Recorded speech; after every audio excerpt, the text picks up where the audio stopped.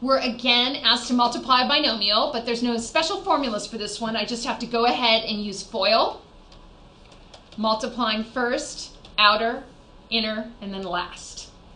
So that's going to give me the first term, 2 square root of 8 times the other first term, 4 square root of 12, plus the outer two terms, 2 radical 8 times 5 radical 15, the inner terms, plus negative 3 radical 6 times 4 radical 12, and then finally the last terms, negative 3 radical 6 and 5 radical 15. Okay, now I just need to go on and do some multiplication and some simplification. 2 times 4 is 8. Square root of 8 times the square root of 12 plus 2 times 5 is going to give me 10 times the square root of 8 times the square root of 15 plus,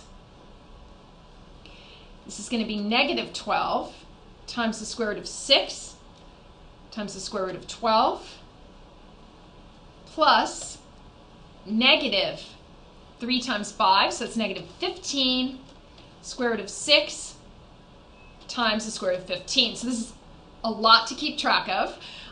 Just be very careful and double check along the way.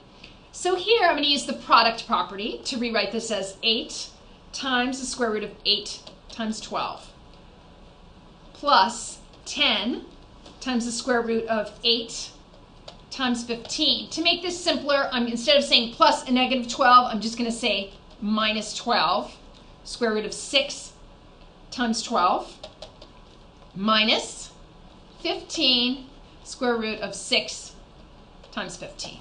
Okay, doing some multiplication. 8 times 12 is 96 plus 10. 8 times 15 is 120. 6 times 12 is 72. And 6 times 15 is 90. Now, once you're done multiplying, simplify. So remember, multiply, then simplify. So let's factor out the perfect squares. So I definitely have some perfect squares here. Remember that 96 is the product of 16 and 6. 120 can be rewritten as the product of 10 and, 4 and 30, the product of 4 and 30. So this is 10 radical 4 times 30. 72 is the product of 36 times 2. And then 90 is the product of 9 times 10.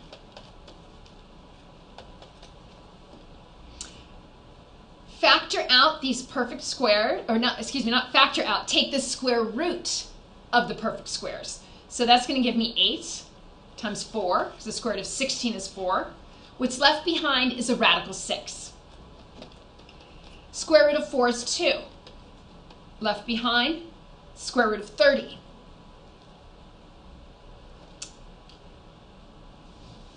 Made a little error here. That is actually 12, not 120. So that is 12. Again, important to check back. So I have 12 times 6, square root of 2. And then square root of 9 is 3, and that leaves square root of 10 behind. So just kind of double checking over to make sure that no errors were made. Okay, now I'm going to go ahead and multiply these out. 8 times 4, that's 32. 10 times 2 is 20. The radicals are just staying the same.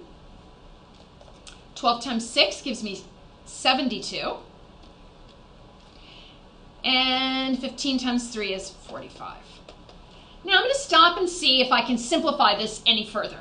And I look and I don't have any perfect squares that I can pull out from under the radical. And I don't have any like radicals. If I did have like radicals, I would add or subtract those, but I don't. So this is as far as I can go. So in order to simplify this, I had to use FOIL, and I multiplied my outer terms right here, the inner terms, and the last terms. And then I used the product property to rewrite these as follows. Went ahead and multiplied, and then when I finished my multiplying, then I simplified, starting at this step, by factoring out the perfect squares, and then taking the square roots of each of those using the product property. Once that was done, I just had to multiply what was outside each radical to get my final answer. And that concludes this lesson for Educator.com.